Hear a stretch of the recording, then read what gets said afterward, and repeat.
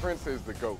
I mean, I know that's more than one word, but Prince is the greatest of all time. But if I was to say one word, I would say Prince is a genius. Prince was definitely a magician. He was definitely magic because he was able to embody so much, so seamlessly. Things that are supposed to be at odds in, things that are supposed to be contradictory, he was able to embody them and actually show people how they were connected. One word to describe Prince: revolutionary.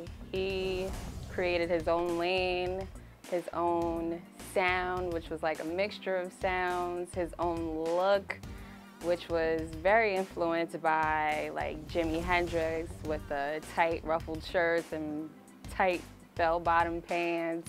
If I had to think of one word to describe Prince, I would have to say genius. When you look at all the aspects of art and all the ways he approached his art, there really is no other word.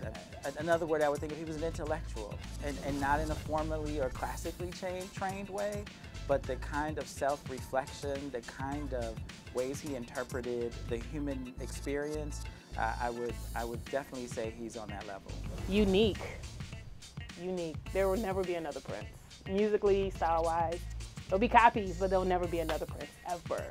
When you go to a Prince concert, he was able to create a vortex in time where you forget about the troubles of the world, where you forget about maybe paying bills, you forget about what's going on in life, and you're just locked into him, his message, and the energy. And in that way, he created a religious experience that made way for transformation.